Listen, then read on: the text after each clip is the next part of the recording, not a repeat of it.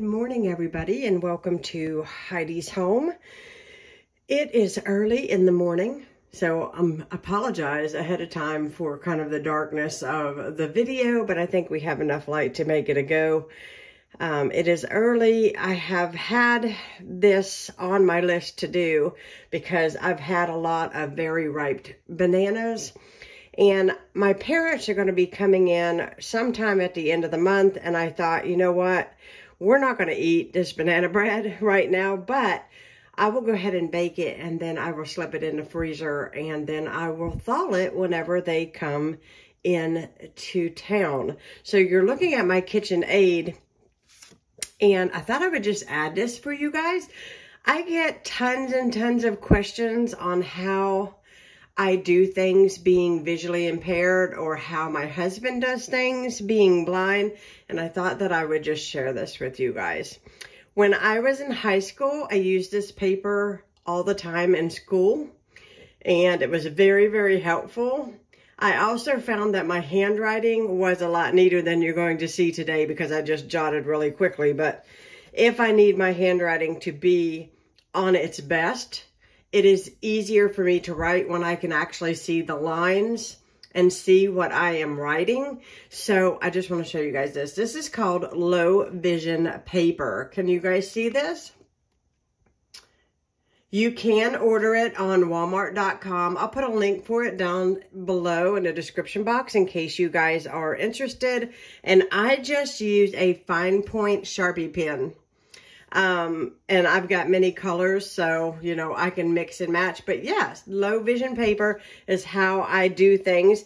You will find this humongous paper laying all over my house with notes on it. Every time I think of a video idea or anything like that, it goes down on this paper. I love this paper, and it honestly has saved my life. So if you are visually impaired, or maybe you are an older individual that has a hard time seeing, this will be extremely helpful to you. I find it helpful, and I love it. So I would not have known about low vision paper had I not gone to a blind school. So for those of you that are curious, I'm just sharing with you, and hopefully you guys will find that helpful. So today I'm going to be sharing my banana bread recipe. I have done this before, but I thought that I would do a new one today because this is what I'm doing today. This is my go-to banana bread recipe. Like, if I'm in a pinch and I've got some ripe bananas, odds are I've got everything else on hand. It's very, very simple. You can add nuts or you can leave the nuts out. So if you add nuts to this, which I'm not going to do today, I would add about a half a cup of chopped walnuts to this recipe. You can also use pecans if you would like, but honestly, it is delicious without. So I'm just going to share this bread recipe with you guys today. Hope you guys are doing good. We are. It has gotten a little bit less humid here and a little less hot. So I'm a happy camper with a little bit better of weather outside. First thing I do is I start out with my bananas. And this is 3 very ripe bananas. And I just cut them up. And we're going to let the mixer, you know, get them down a little bit further. To that, I need to get some measuring cups out. Behind here. Here we go. 3 ripe bananas, and then to that you're going to add in 1 cup of sugar. And I'm just going to get my cup of sugar measured. Here we go, and I'm just going to add that in, and that is what I'm going to beat together first. So I'm just using my regular beater attachment, and we're going to let that mix together very slowly. Now that is pretty mixed together, I'm going to go ahead and add in my 2 eggs.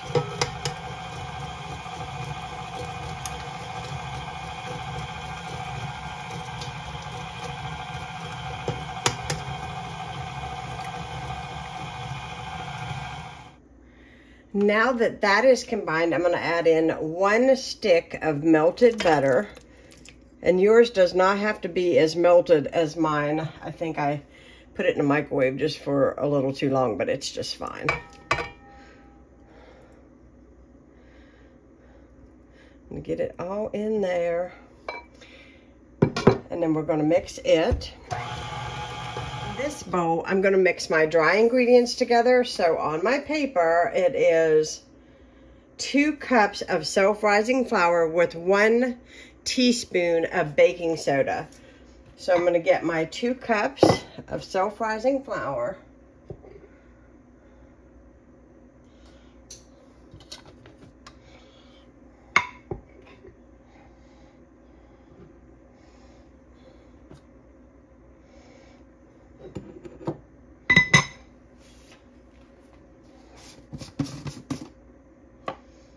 And my teaspoon of baking soda.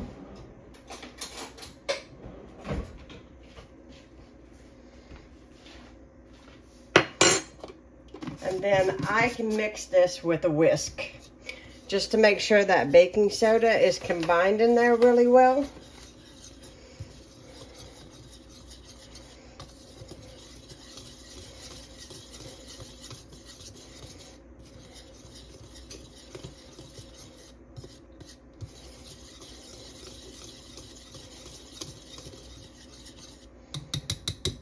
And then I'm going to pour this in to my mixer.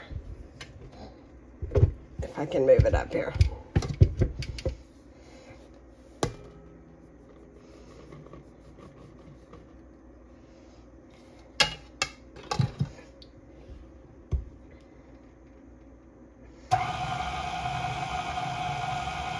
You want to add your dry ingredients on top of your wet, because otherwise it's going to go poof and go everywhere in your kitchen and you will have an absolute mess. Now, depending on how big your loaf pans are, you can make as many as 2 loaves with this one mixture. I'm going to see what loaf pans I actually have on hand.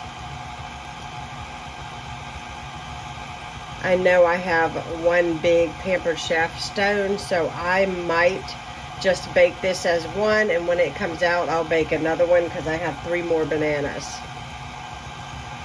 You're going to bake this in the oven for about 40 to 45 minutes. And sometimes banana bread has a tendency to look like it is done on the outside, but it's not actually done on the inside.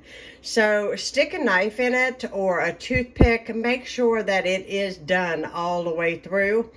If you feel like your banana bread is getting too done on the outside, but is not done on the inside, you can cover it lightly with foil. And that will ensure that the outside will not get too crusty or get too brown. And so your banana bread will have a nice color and a nice consistency on the outside, as well as a nice moist cake-like bread on the inside. So I'm going to find my bread pan and we will get this into the oven. So I sprayed my stoneware, and this is a Pampered Chef. I'm looking for my spatula. Here it is. I always take my spatula, scrape the sides down of the bowl real good, make sure I've got everything all combined, and then I pour it into my loaf pan. This is a wonderful, wonderful bread to bake at fall time. And we are just approaching fall, and I am in the fall mood. I'm even thinking about decorating for fall. I talked to my mother last night about planting mums. I've never planted. This is the first year I ever planted flowers on my own. And they did really well, but here lately they are looking pretty sorry out front. And I think it's because we have had the most horrific weather. Even though I have watered my flowers, they just are not surviving. So I'm probably going to have to get rid of them and come up with something new for fall. So let me know what you guys do.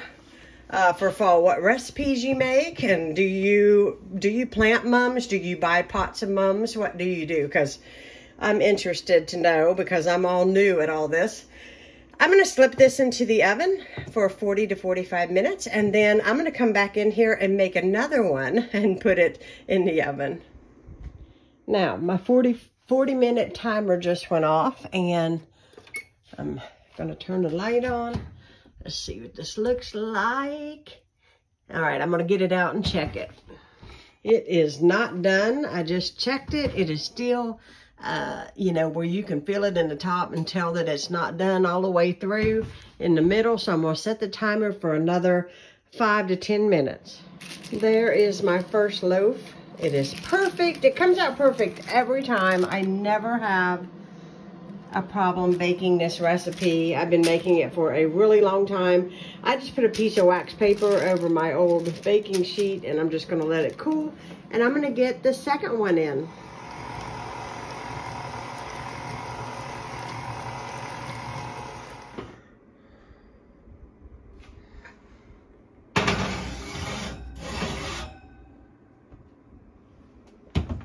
There's my banana bread out of the oven. I'm going to pop this one out.